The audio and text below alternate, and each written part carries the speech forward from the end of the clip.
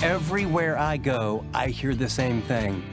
There's a leadership crisis in the church. Pastors are hurting. Church leaders are hurting. What's it look like to be a leader of the Church of Jesus Christ? How do you do it? It's never been more difficult to lead, so we want to help leaders grow. That's today. Welcome to this edition of Living on the Edge with Chip Ingram. I'm Dave Drury, and the mission of these daily programs is to intentionally disciple Christians through the Bible teaching of Chip Ingram. As we continue our newest series, the book of 1 Timothy, Chip's going to tackle the complex subject of leadership in the church, how the Bible defines it, what God expects of those in authority, and the subtle and prominent traps leaders can fall into. Now, this is such an important topic, so let me encourage you after today's message to share it with someone in your life. Now, you can easily do that through the Chip Ingram app or by downloading and sharing the free MP3s that you'll find at livingontheedge.org. Okay, if you have your Bible handy, let's join Chip now for his talk, Step In. So we're in chapter 3, 1 Timothy, learning from the Apostle Paul, life coaching. The big takeaway and tip number 1 is that everybody needs a coach. You got to step up. And we all have to ask, what's that look like in our life? Second, you got to step down. Got to become men that are strong by kneeling, praying, surrendering our rights, our way, our agenda, and experiencing God's supernatural power to bring about change. Tip number 3, coaching tip number 3, is if you aim at nothing, you'll hit it every time, right? If you aim at nothing, you'll hit it every time. I don't know how many of you had fathers that were in the military, or maybe your fathers that were coaches. My dad was both. And if I heard this once, I think I heard this 1,000 times. And the other one I heard was, if you fail to plan, you plan to fail, right? So by the time I was about 12 years old, I was a workaholic because you got to set goals.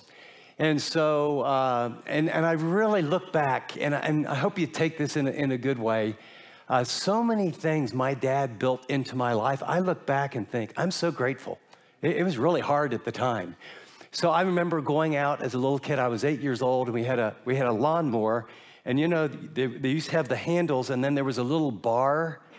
And I wasn't big enough to reach the handles like this, but I could take the bar. And so I'm 8 years old, and whether he was a crazy parent or he thought, hey, you know. So I said, I'd like to mow the lawn. Said, okay. So, I mean, it took me forever, but I'm pushing it. My mom's going, please don't let him cut his feet off. So by the time I was 9, I had 3 lawns. By the time I was 12, I had a little lawn business of about 8 or 10 lawns, and 1 really big one, and 2 paper routes. And I did pretty well. So when I was 13, I lent my parents $3,000 at 6% interest. I was a little entrepreneur. And they paid me. They wanted to buy a piece of land behind our house.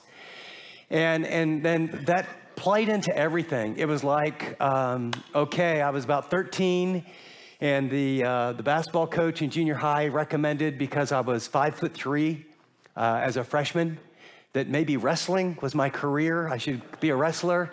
And well, that was just like screaming, no, be a basketball player. So it's in the Midwest, so that, I mean, on Friday night, you could rob everyone in the entire town because they were either at the football game or the basketball game. And I remember sitting in there and thinking, as a 13-year-old, someday I want to be on that basketball court. I want to have a scholarship. I want to graduate near the top of my class, and I want to have a pretty girlfriend. Ready, set, go. And I was maniacal in my pursuit.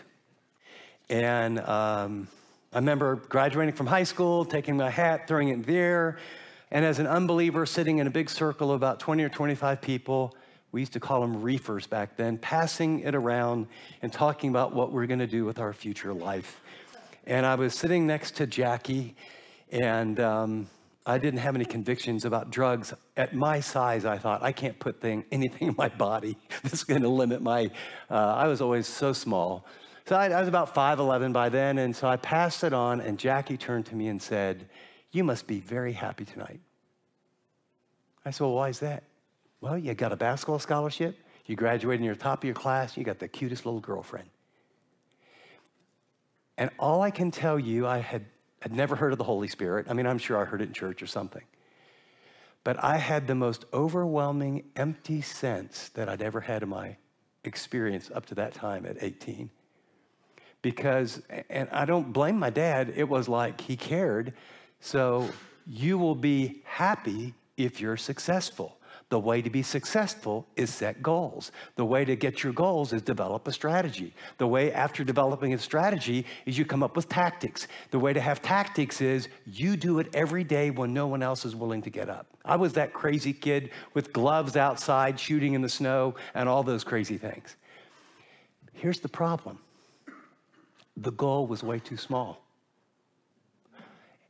Even if you aim at something, if you hit the wrong thing, your life can be a disaster.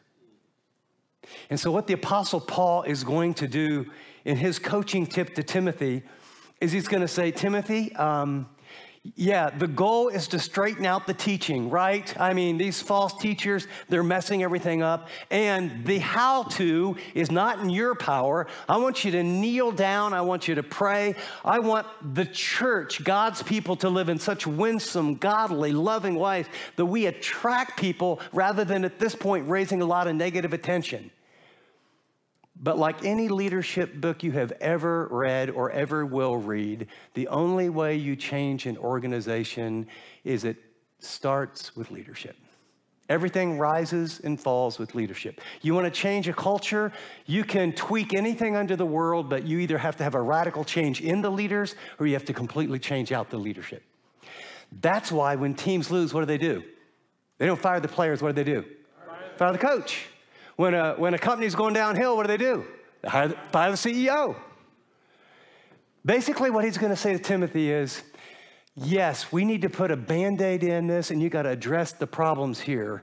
And in chapter 3, he says, if you aim at nothing, you'll hit it. What you have to do now, Timothy, is we have to develop leaders who will be the kind of people that don't let false teaching happen and are the kind of people that live out this faith in a radical way so that we honor the Lord Jesus and the big agenda of the gospel goes forward. So we're in chapter 3, 1 Timothy. We pick it up. It is a trustworthy statement. If any man aspires to the office of overseer, it is a fine work he desires to do. And then he's going to give the qualifications. 2 words by way of just quick moment here.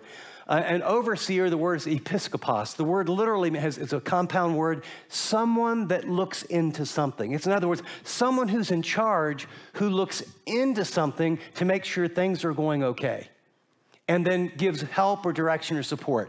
The other word interchanged is the word elder, or you could translate it shepherd, and that's just a different function. They're used interchangeably. So he says, look, Timothy, whether it's a house church of 20 or 25 or 30 people or 10 or 12 people, you know what? Remember how wherever we went, we found who the best leaders were. We put them in charge. Here's the qualifications going forward of the kind of men that you need to choose. So we want a long-term play. We want to solve the issues in the church for the long term, and the way to do that is to develop leaders. And so the first thing he says, it says, if any man aspires, that's our good English translation. Literally, there's 3 little words. If any man sets his heart. If any man, in other words, his desire, his dream, sets his heart, like I set my heart to be on that basketball court. I set my heart to date that cheerleader. I set my heart to, if any man sets his heart or aspires to the office of overseer, it's a fine work.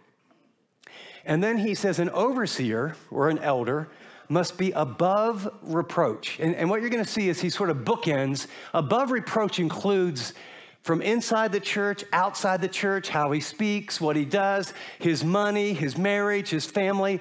In other words, everything is, he's not perfect, but what you see is what you get. At the very end of this list, he'll say someone who's dignified. It's another very general Greek word that basically has the idea that when you meet this guy, you respect him. He's the kind of person you respect the kind of marriage he has. You respect his finances. You respect how he handles conflict. You respect how he raises his kids. And so now he's going to give a sort of a very specific list of the kind of men you want to look for. You know, in baseball, I played baseball in college as well. And, you know, the dream was to be, remember, a 5-tool player? You hit for average, hit for power, you can field, you have an arm, and is it speed or is there one other one? Yeah. I mean, that's the ultimate player that you're looking for. So basically what he's saying is, look, Timothy, we're going to deal with the problem, and we're going to do it a really different way. We're going to use God's power, sort of not our human anger and stuff.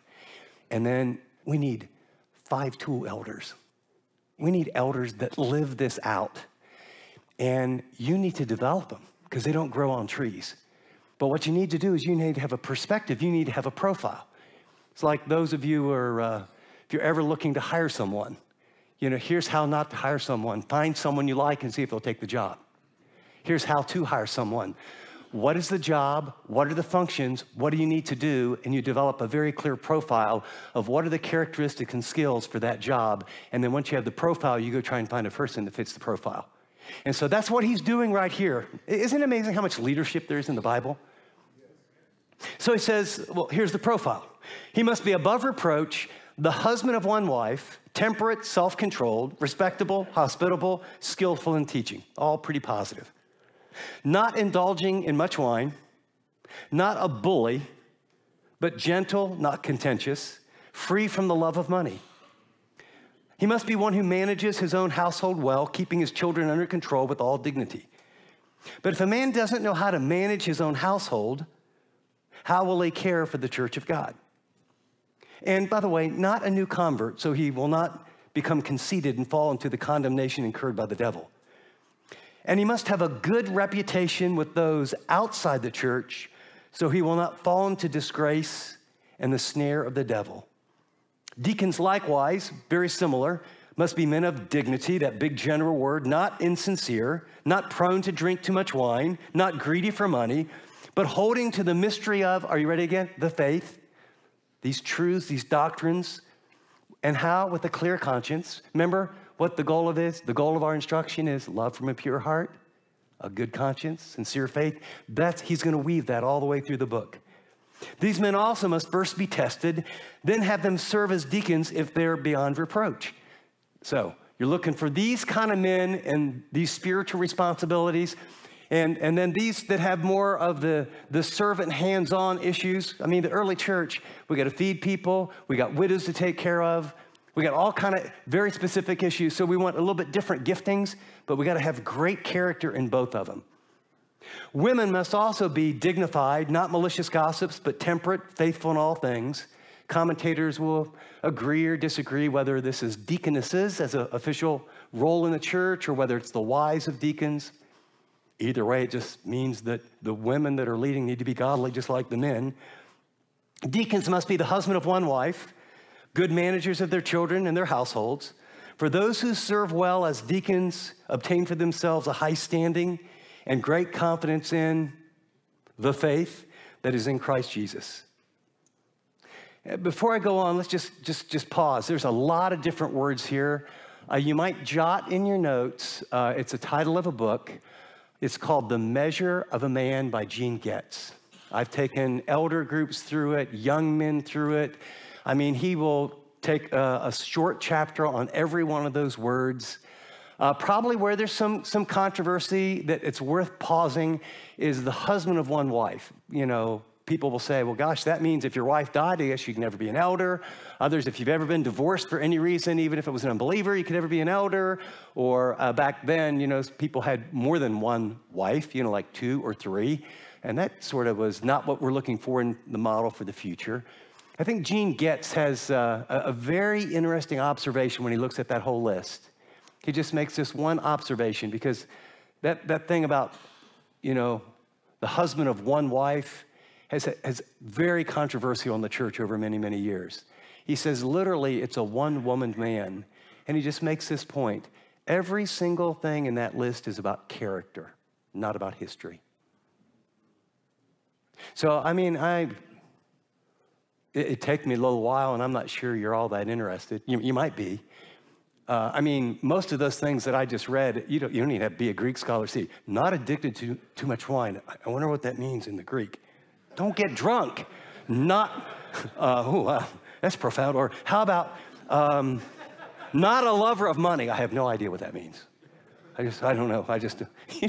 Right? I mean, you know what this list is? Be a Christ-like man. Be a godly man.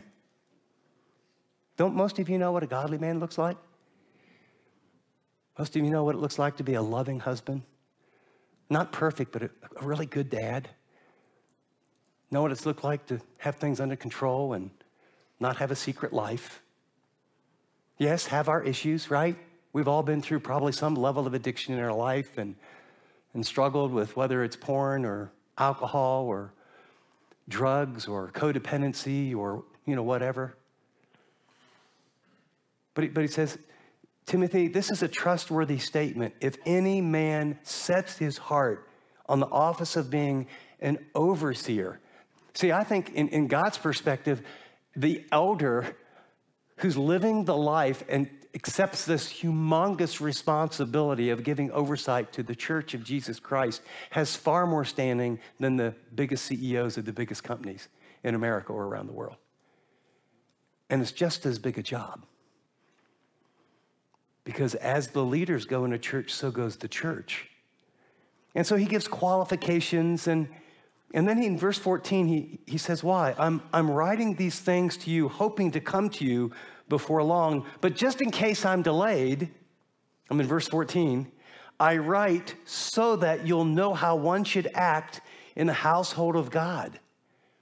In other words, Timothy, I just want you to know, this is what a pastor does. This is what leaders do. And then he talks about the household of God, which is the church of the living God, not a religious institution. That's the pillar and the support, and put a box around this one in your Bible, the truth.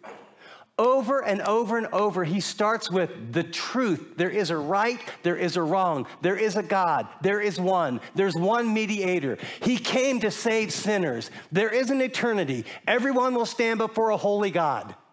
Jesus has paid the price for all men of all time. Those who receive the gift, eternal life. Those who say, I don't need you, I'm on my own, maybe later, and diss God, God says, I respect you. I will give you the freedom to reject me. You can be apart from me, but whatever you choose in this life, you get for eternity. I don't need you now. God will say, I won't force myself on you now or ever. And it's a Christless eternity. And you're bombarded by an enemy who's orchestrated a world system that says success and salary and sex and security, that'll make you somebody. You drive this kind of car and you have this kind of wife and you have this kind of logo and you go to these sporting events if your kid makes a traveling team or he makes a scholarship, and if you can bench press so much and blah, blah, blah, blah, blah, blah, blah, blah, blah. It keeps changing and changing and changing. And believe me, I'm just glad that by 18 years old, I came to the conclusion that success does not mean happiness. Now, I was successful in just a little pond, right? It's just a little pond. I mean, my dad taught me well, and he gave it to a very driven, workaholic, type A personality. At age 32, I will have a beautiful wife, 3 kids, an Irish setter, a luxury car. Back then, a minivan was really cool. A minivan, and I'll be a leader in my community. It never occurred to me that I would fail. I mean, that's a big blessing. Now, because his mantra was fail, that's just how you learn how to take the next step. Get up. You fail. Get up. Get up. So I just assumed if I got up earlier than everyone else, I worked harder than anybody else, and I played out my dad's game, that I would be 32 years old, and I would have a beautiful wife, an Irish setter. And I was going to wear $300 suits, because everyone on this planet has this, maybe it's not real clear in your mind, but you have this invisible picture of what success looks like. And if you could ever hit it, then you'd be a somebody. And you'd be a somebody. You just need to understand, the games that people play, it's just all relative. You got to ask yourself, what and who do you really want to be? And make sure, as the old illustration goes, that your ladder is really leaning on the right wall, because you can be a successful failure. And when you have lots of money, it's really hard to raise good kids. Insurance companies have done demographic studies. The only people that have worse problem with their kids, as measured by times in rehab and all the rest, is the absolute lowest of the poor and the richest executives. Be careful what you set your heart to be. Chip will be back in just a minute with his application. You've been listening to the first part of his message, Step In, from his series, The Book of 1 Timothy, Life Coaching from the Apostle Paul. Our mission, as many of you know, is for Christians to really live like Christians. But that's a lot easier said than done nowadays, right? Through this new series based in the book of 1 Timothy, Chip highlights the vital warnings and pieces of advice Paul shared with Timothy that helped him navigate the hostile society he lived in.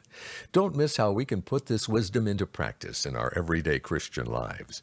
To get plugged in with this series, visit livingontheedge.org. That's livingontheedge.org. Well, Chip's with me in studio now to share a special word that's been on his heart recently. So, Chip, would you take a minute and do that? Absolutely, Dave. What I want to share today is something really important. You are one of a kind, unique physical and spiritual DNA. You were created by God to fulfill a purpose that no one else can. Maybe it's to be a safe sounding board when people are wrestling with their faith, or maybe it's funding big ideas into big realities. I don't know what your purpose is, but God has a strategic vision to use your skills, to use you in ways that you never dreamed. But what has God designed for you? Not sure? Well, here at Living on the Edge, we've created a brand new resource called The Real You. It's an online questionnaire designed to provide insight into how God wired you. This is more than spiritual gift test. You'll identify the patterns in which you think, what motivates you, and why teams need someone just like you. It'll take about 20 minutes to complete, and it won't cost you a thing.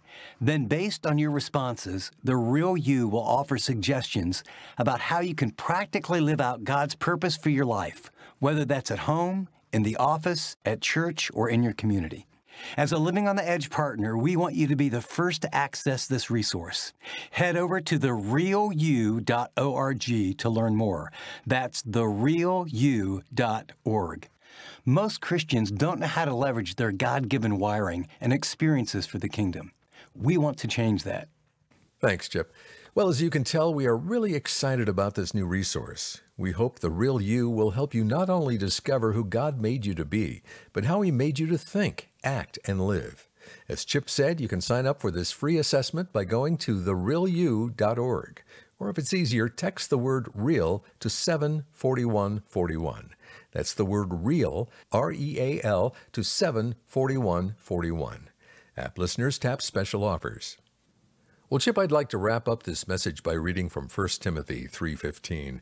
I write so that you'll know how one ought to conduct himself in the household of God, which is the church of the living God, the pillar and the support of the truth. Well, take a minute, if you would, and unpack for us how the church at large has failed to be the pillar and support of truth in recent years. I'd be glad to, Dave. This is something that is very, very painful, I think, for us in the church, and especially us maybe who are Christian leaders, to really own the reality that we have not acted well in the household of God.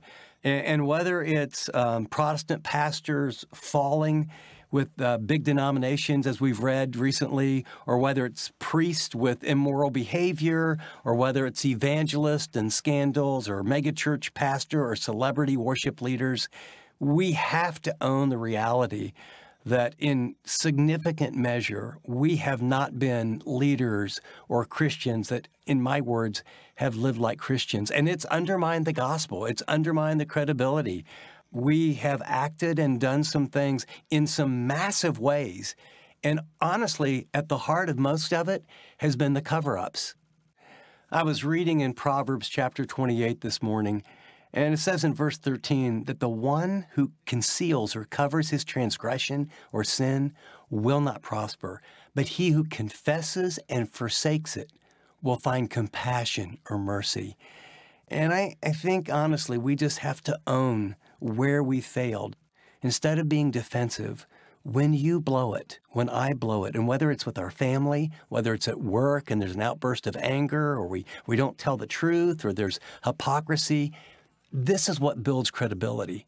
You own it. You don't cover it. You don't fake it. You don't act like it didn't happen. I've certainly had to really own things I've said or things I've done wrong, and it was very humbling, and I hated doing it, but it was so cleansing. And even when I've had to do that with unbelievers, I have found that the response is the opposite of what you would think. It's like, wow, really? Thanks. And then I apologized. And people are not looking for Christians that are perfect, but boy, they are looking for Christians that are real. So here's our application today. Could I encourage you to at least get 2 or 3 minutes today and bow your head, close your eyes, and say, Lord, is there anything in my life that I've concealed? Is there anything that needs to come to light? And then own it. And then ask that next hard question. Is there anyone that I need to go talk to not just confess it, but forsake it and make this right? And as you do that, God's going to work. And as tens of thousands or maybe hundreds of thousands of people listening to my voice, can you imagine the cleansing power that would occur in the next couple days as we would just own our stuff and then make things right? Great challenge, Chip. Thanks. Hey, before we go, let me remind you of an easy way to listen to our extended teaching podcast, Hear Chip Anytime, on Amazon's Alexa Echo and Echo Dot. Just say, Alexa, open Living on the Edge, and you'll hear that day's extended teaching anytime you want. Well, for Chip and everyone here, this is Dave Drury saying thanks for joining us for this edition of Living on the Edge.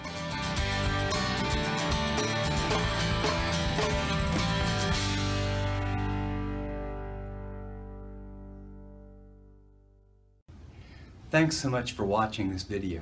If you'd like to watch more content like this, click and subscribe here to our channel. And by the way, if you'd like to know more about Living on the Edge, find out about more resources, maybe get on the mailing list, go to livingontheedge.org. See you next time.